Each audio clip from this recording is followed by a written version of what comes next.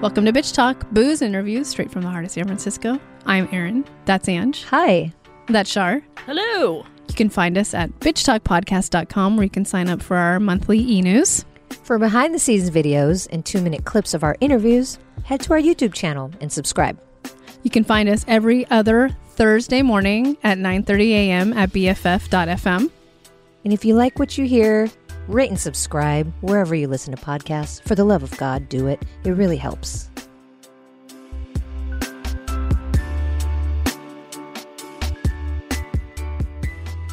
Welcome back to CAAMFest 2021. We are talking to the director, Baljit Sangra, of 2 films, because you're just an overachiever. We have the feature-length documentary, Because We Are Girls, and also the short that preceded it, Have You Forgotten Me? So welcome to Bitch Talk. We're so happy to have you. Thank you. So happy to be here. So can you introduce your 2 films for our audience? Okay. Well, the short, Have You Forgotten Me, is really short. But it's meant for television, like little sort of historical moments for British Columbia's 150th birthday coming up. So it's a collection of, I don't know how many, but anyways, it's about the oldest Sikh temple in North America still standing. It started in like around 1907 or 8, finally got done at 1911 when it opened. It looks very pioneerish, looks like it belongs out of a Western movie. And there's a whole cosmopolitan suburbia, all around it. But then you have this like really old building. But to showcase that building and that history, my through road was I found some people who were, descendants of, settlers of that area, Abbotsford, Fraser Valley. And this family is like third generation, 4th generation. I found some letters from like the 1930s onwards from a wife who was left behind in India when her husband migrated. And he was, hit with a depression and all these other things and working all kinds of jobs, making very little to no money, wasn't able to bring her. And she's thinking like, have you forgotten me? That's where the title came. And she's like, my entire youth has been waiting for you. And they didn't reunite for like 20 years. So, yeah. And I think that happened to a lot of people when they immigrated. And also with, Asian immigration, they wanted you to come do some work and go back. So, they made it very difficult for you to sponsor spouses and all that sort of thing. So yeah, so it was a nice way of highlighting, family, love, loss, and history. So it's just sort of a story behind that temple. And the feature, Because We're Girls, is about the impact of sexual violence on a Punjabi Canadian family in BC. So, it's 3 sisters after like 20 plus years kept a secret that they were sexually abused by their cousin.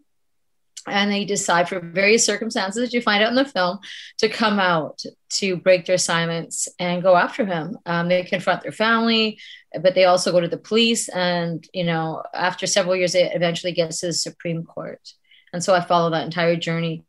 So I follow the journey in real time of them going to court and dealing with their family and sort of that backlash, and then also kind of unraveling it in a way to give context, like when they came to Canada, where they settled, they lived in like a northern mill town, what that was like, the racism, how Bollywood sort of influenced their life, sort of made them more, like offered sort of fantasy from the sort of racist reality, like in school and the bullying and just kind of what was happening. And the parents were doing lots of jobs. So just, try to get some context why the girls felt they could never tell their parents or each other that this was going on.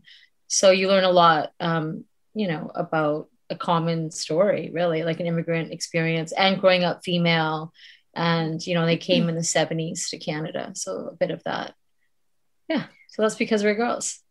Yeah, I think the 2 films together really tied well. I don't know that you made them to show at the same time, but it did, just for me at least, because, the short, Have You Forgotten Me, just gives you some idea of what immigrants go through to come here and the struggle they have once they're here and the struggle they have with family back home and just how complicated that is. And then we come to this family that's living in our world today. where we think, as first generation or whatever, like my parents will never be able to understand me, but at the same time, we'll never be able to understand them. So I thought that was a really nice tie-in, and just congratulations that you were able to direct both of those and get them into CAAM. But what I wanted to ask is, does making this film give you some sort of hope that there can be an understanding between the older generation and ourselves, or is the most we can hope for just that we can say, I love you regardless? That would be amazing. I love you regardless. I think it's a bit of a journey right now to get there. But the film was, I had no idea what the response was going to be like. And it was overwhelmingly positive, even, from first generation, like the older generation, like the sister's parents' generation and older that came to the screening. Like some women came to me after the opening, they were crying, they're like grandmothers. And it's kind of like, this is my story. It's all these things you've always had to keep secret. And the culture put so much shame around it. Like, this is going to shame our family, keep it quiet. And, the opposite of shame is empathy, right? So you want to create empathy, and then we have to break our silence. The more we keep the stuff quiet, we just give power to the perpetrators to keep abusing, right? And I think in the young, like in our generation and next generation, people are a lot more cautious around who's around their kids and trust, and having that, conversation about good touch, bad touch, or treating their sons equal to their daughters, right? So you see a shift there. So kind of bridging between the older, that culture clash, the older generation, you have to start somewhere. So in the film, there's the climactic scene is, it was pretty long, and I had a really hard time, shortening it. Like I thought so many important themes were in it. So I weave into it twice.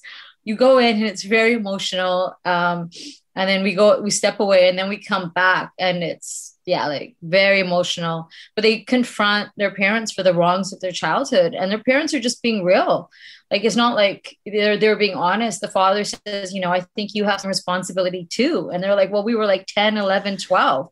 But I'm so happy that he was being honest in that moment, and he's trying to figure this out and wants to support his daughters, but these are the values he's been raised with, right? So you see that clash. And it's pretty emotional scene about, wanting to be heard and not being heard, which we all have experienced growing up, right? And in their case, it's like, they felt the father may have chose the cousin that abused him because he saw him as a son. And also, he's always valued, sons so much very high. So it's empowering because you see sisterhood in that scene. And they get to confront their parents. And I think that gives a lot of people some hope, or it's a conversation starter. Like, I think people have written to us and said, I watched the movie, I watched it with my family. We're now talking about this, or we've never been able to talk about this issue, although it's happened in our family and we've tried to bring it up. It got shut down, but the movie has helped move that dialogue. So, that's sort of the greatest thing you could hope for in a movie, right? Like that you want to create change. I mean, that's what it's for, this film, to break that silence and have these hard conversations. But we need to have these conversations. Absolutely. And part of it, the sisters believed that he was still active in abusing. So they really felt like, we got to shut this down, even if it's at risk, but luckily they were, older, more mature, married, like in their careers, living on their own. So you're not sort of, when you're really young, more under your parents' sort of situation. Like, so they felt like, we're grown women, we really think he's still active in abusing, and we got to do something. Because literally who the victims would be, the young girls and their extended family. Was there ever, first of all, how long were you filming the family? And was there ever a conversation, or were you ever asked to interview the cousin? I filmed on and off for about 3 years. The court case took forever because he kept making all these excuses and he got all these adjournments. So they'd be ready to go testify, and then it got adjourned because whatever excuse he made. Because obviously the last thing he wanted, the most powerful thing against him would be their testimonies. And that was left at the end of the case. So, and that's really what I wanted to capture and be there for. So yeah, why we didn't go for him. It would have been, I think legally it would have been difficult because this case was ongoing. But really, he took so much space in their life, and it's always been about him. So now it's their story, it's their truth, it's their experience, and their family. So it was actually more empowering to not even have him in there. I had him in a little bit of family video, and then we decided just to cut it out. Not that I needed to see him, just wondered if yeah. And when it got to just little bits, if he wanted to be heard, and you're like, no, you don't need to be heard. Okay. He does not want to be heard. I mean, his name is out there now. It's public record. People can go to the courts and read the whole transcripts, but the thing is, at the end of the film, I don't know if I'm going to give it away, but there was a conviction, but it got overturned because the case took so long to do, which is, but it's a real misjustice sort of a way, because he's the one who made all the delays. So the justice system is so flawed, especially in terms of, advocating for survivors. It's a tough road. And, if anybody's going to do that, all I would say is, reach out, get a sisterhood, get some support. There's so many organizations out there that can advocate with you. When you make a statement to the police or go with you to court, like, you should definitely reach out. There's a lot of power in sisterhood, and, people will step up and be there for you, even if they're not your own sisters or in your own, close circle. But there's really, amazing organizations doing incredible work supporting this, for survivors. So I would definitely tell anybody, if that's something they want to do, they should really reach out or just talk to somebody or call a crisis line. You really just got to think of self-care and just talk. It's hard to bottle something in for so long. Yeah. I love that you say, no, I didn't want him to be in it. It's their story. This is their turn to be on the screen, because I have 4 older sisters, and that was such a great part of it for me, was to witness this bond that they had, and how strong they made each other.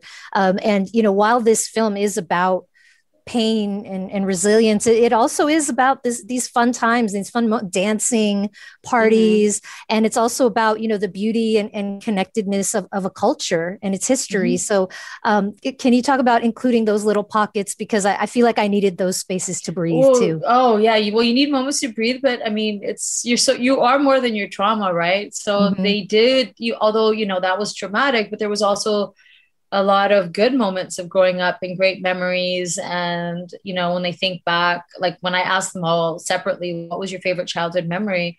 They all said going to see a Bollywood movie at the theater, and back in the day, they would have those big reels of films, and somebody would get a film and then take it up to different towns and rent the theater. So it'd be sort of a circuit. So they were able to see a movie maybe once a week or once every other week on a Sunday at the local cinema, and all the Indians would just flock there to watch it. But that was an event that the whole family looked forward to going to, or else everybody was super busy. Like the parents had jobs and people were coming over, that bringing all their family from India, and there's just so much going on. But that was their moment. They could all just sort of enjoy an escape, and I think they all need an escape, the kids and the parents. And and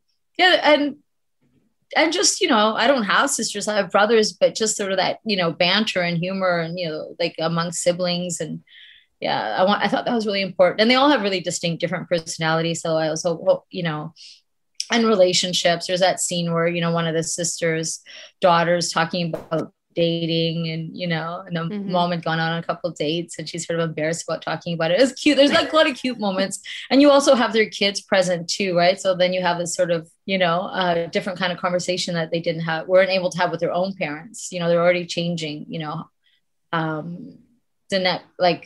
they are with the next generation. It's they talk about everything, and they're affectionate with each other, and you could break the cycle by, you could just see that.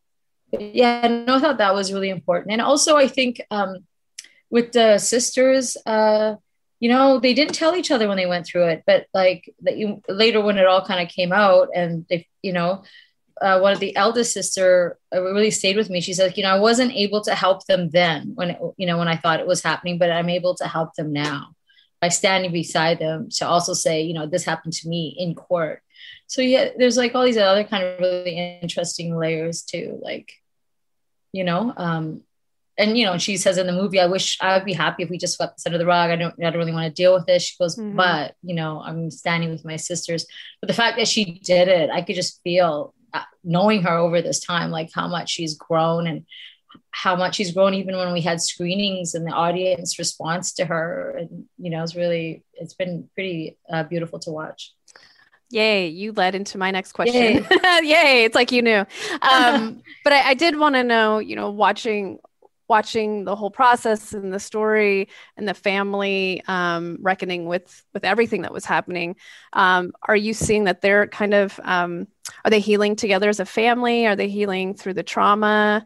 How's mom and dad? How's Jesse? Yeah, no, I think everybody's, it's a work in progress, I think, healing, but I know, sisters have talked about now, their relationship has changed with their parents. Yeah.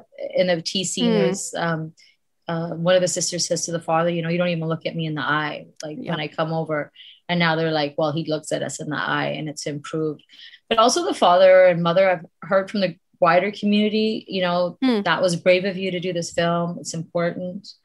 So, well done. At the screening, a lot of young men came up to the dad and just said, thank you.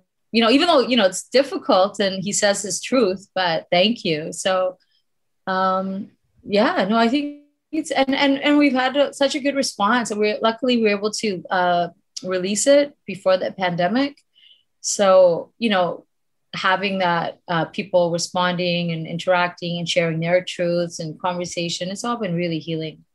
And I'm glad to hear that for the parents, or specifically the father, because while I don't agree at all with what he's saying, I can't ever, like we said in the beginning of the interview, relate to where he's coming from. And that's so brave of him to put it out there on film, let alone to say it face to face with his daughters. So really powerful scene. It definitely moved me, and we really appreciate you telling this story. And hopefully a lot of people get a lot of help from it. So thank you so much for being here. Again, we've been talking to the director, Baljit Sangra, of Because We Are Girls and the short Have You Forgotten Me? Thank you so much. Thank you.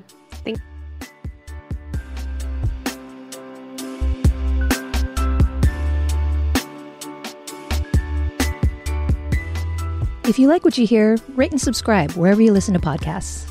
For more information about us, you can head to bitchtalkpodcast.com. This podcast is created, hosted, and executive produced by Aaron Lim. My co-host is Angela Tabora, aka Captain Party. The show's edited by producer Shar. We're powered by GoTo Productions.